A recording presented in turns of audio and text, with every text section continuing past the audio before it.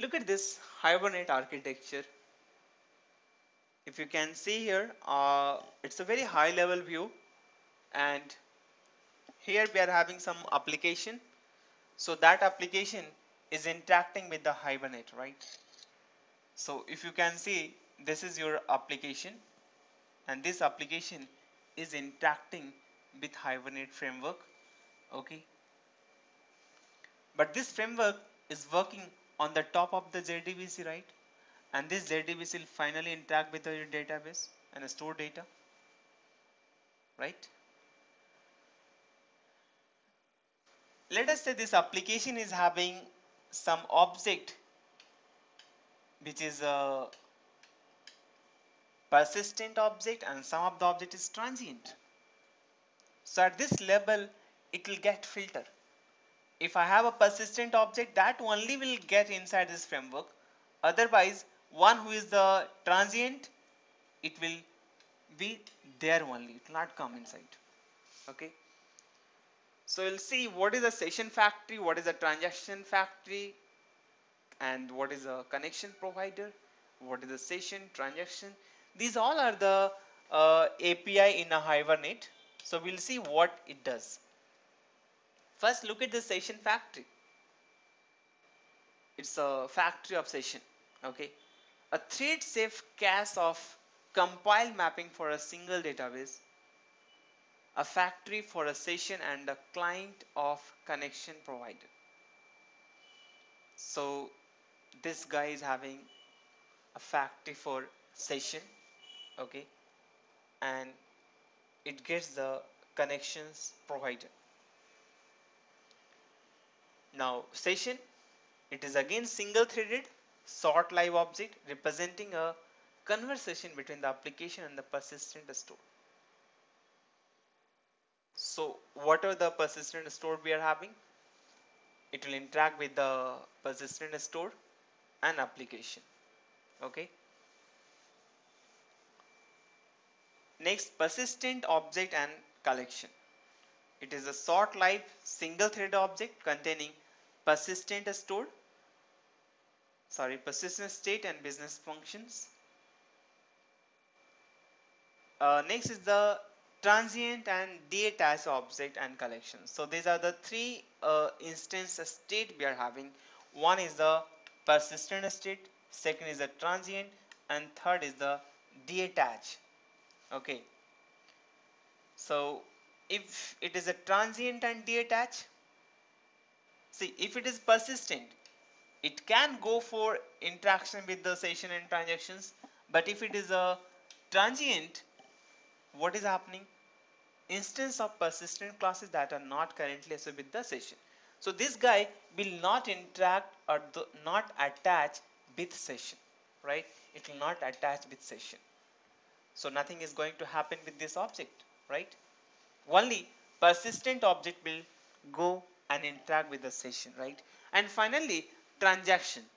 This API is again single threaded short lived object used by the application to specify atomic units of work. So this transaction will do transactions with the database. What is a connection provider? A factory for, we can say, or a pool of JDBC connection, as its name, connections provider. So it is a connection provider, right? So it's a factory for JDBC connections. So we are having, let us say, a lot of connections we are having, and this guy will provide the connection. Abstracts applications from underlying data source or driver manager. Next is the transaction factory, a factory for transaction instances, not exposed to the application but can be extended, implemented by the developer. Okay, so if someone wants to implement, can implement and do some extension with that. There are some other optional and extension interfaces which you can implement and customize the behavior of persistence layer. Okay, so I hope you understood this architecture of Hibernate now. Now if you are having some application, that application as I said, will interact with the Hibernate, and only persistent object will attach with the session, right?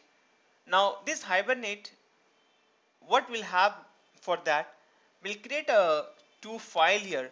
One is the Hibernate properties. I mean, you should need a one configuration file, and you should need a mapping file, because how this database understand that what class, what object, what column, table you are having, right? So for that sake you need a mapping here. Okay,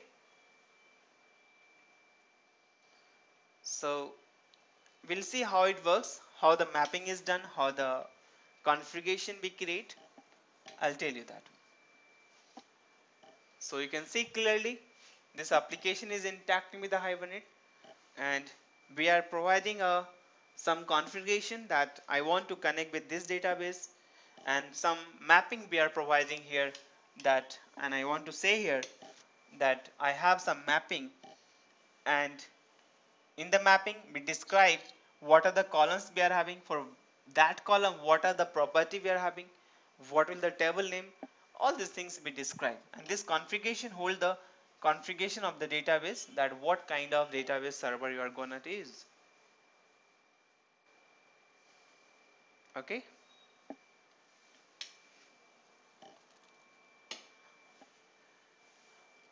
how Hibernate works. So do not need to implement any magical interface. It's not like that, just implementing some interface and it will happen. Do not need to change the way your object behave.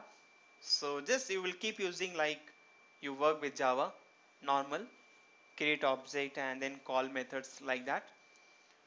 It creates a XML mapping document telling Hibernate the classes. Okay. So the magic is here only. This guy will tell everything to Hibernate. What kind of table I want, what kind of database I have, and what kind of database server I want connectivity. Okay. Oh, so look at this. You are having a one Java object. Let us say I have one class, and that class is having some properties like ID, name, and there's a some getter and setter method for that. So set ID, set name, get ID, and get name methods are there. Now I have one table, SQL table. So that is having two column ID and name.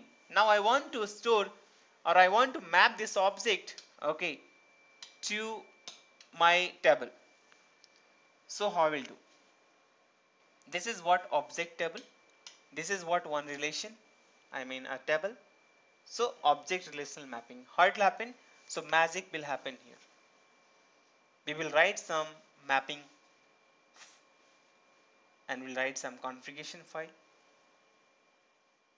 Okay.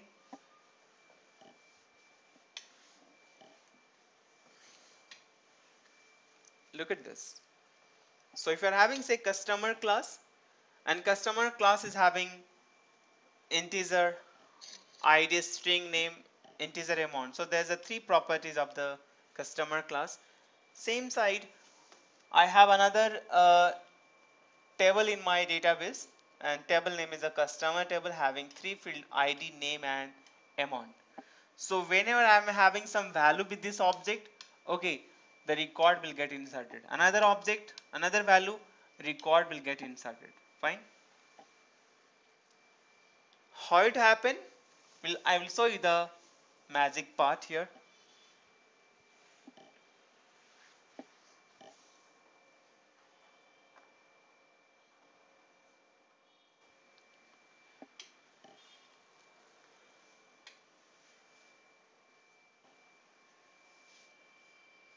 Why Hibernate? Next, Hibernate is a scalable. You can use with complex project. Hibernate is a free open source under the LGPL license.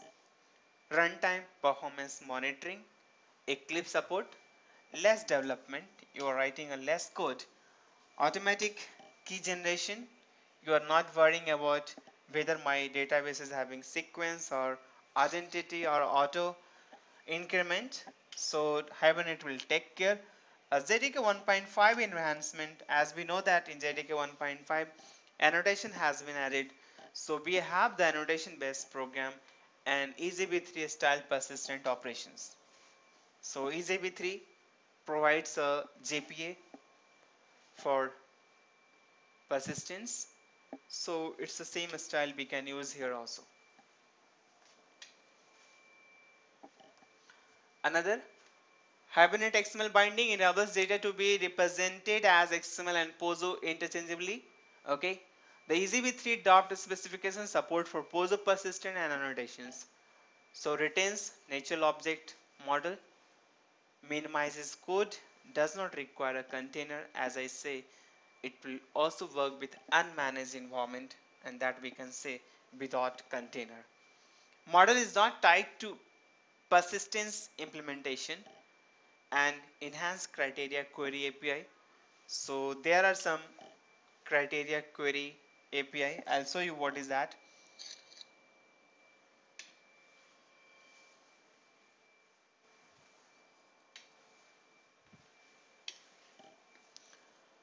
I hope you are understanding all these concepts. So let us have a look on the instance states. Just now I told you there are three instance states we are having: transient, persistent, and detach. Okay. So I can say an instance of persistent classes may be in one of the three different states which are defined with respect to persistent context. The Hibernate session object is the persistent context. Okay, so transient. So as I said, transient will not have a association with the session, right? The instance is not and has never been associated with any persistent context. It has no persistent identity or primary key value, right? That is what transient. Persistence means it is associated with a persistent context. See, it has a persistent identity, means there are some primary key value for that, and perhaps a corresponding row in the database. So there is some row recording that. Okay. Next is the detach. The instance was once associated with the persistent context, but that context was closed, or the instance was serialized to another process. It has a persistent identity and perhaps a corresponding row in the database. So it is just saying that even after the initially it was having the association, but that context has been closed now. So the instance was serialized to another process maybe. Okay. So these are the three instance states we are having. Okay. Let us compare the Hibernate with JDBC. How we do with JDBC, now how we'll work with Hibernate. So when we develop persistent logic for our application with JDBC technology, what we do first? We do connection. I mean, first we take a connection, right? And we write connection con equal to drive manager dot get connection. Then we pass URL and then we pass username, password, and all, right? And then we say con dot create statement, con dot prepare statement, con dot prepare call, right? As per my statement. So we write some query, and that query may not be optimized because we are not much into the RDBMS, right? So we cannot make a, or we cannot write a tuned query here if we are not much in RDBMS. And then we say submit query to the database engine. If some result is coming, we process it and we display, and then we do the clean up the resources or handling exceptions and all. Sometimes we forget to do that, right? But all these things are not required in a Hibernate. Look at here. There's a normal JDBC coding, right? Writing class dot for name and loading the drivers, doing some connections, passing URL, username, and password, right? And then firing the, creating a statement and then writing a query and then saying execute query. and getting results, right? Here, these all we do, but here we don't require. Look at here. This is your, let us say I have a class or a file person.java. I have a name.java. I am using this name here. Okay.